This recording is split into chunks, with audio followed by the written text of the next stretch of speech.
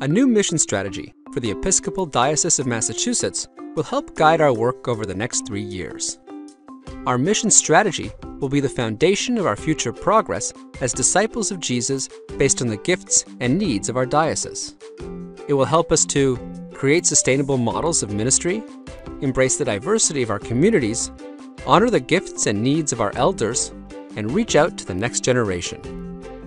Here's how we'll create our mission strategy together. In Phase 1, a design team created a process to include everyone's voices. In Phase 2, a listening team will hear everyone's voices. They will first start conversations. The team will invite your insights through surveys, large forums, and smaller targeted meetings from December through February. Next, they will gather information. With expert guidance, the listening team will collect and analyze the information from the surveys and conversations to ensure that everyone's voice is heard clearly and given careful consideration. Finally, the listening team will invite feedback. The team will post a report online in April so that everyone can see what ideas have emerged and let us know if there is something important that we missed. In Phase 3, a strategy team will take action. They will first identify priorities.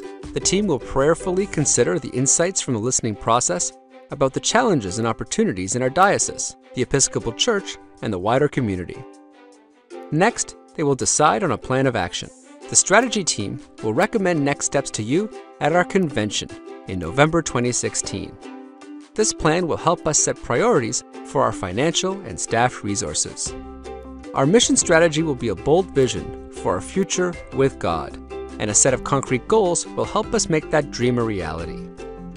We need your voice in the listening process.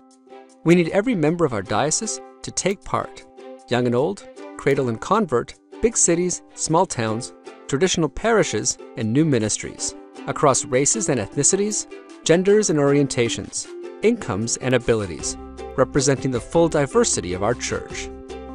Please make a plan to attend one of the open forums or to complete a survey. Encourage others to take part with you. Invite your community to have a conversation about the future of our diocese. Pray that together we will be open to the movement of the Holy Spirit.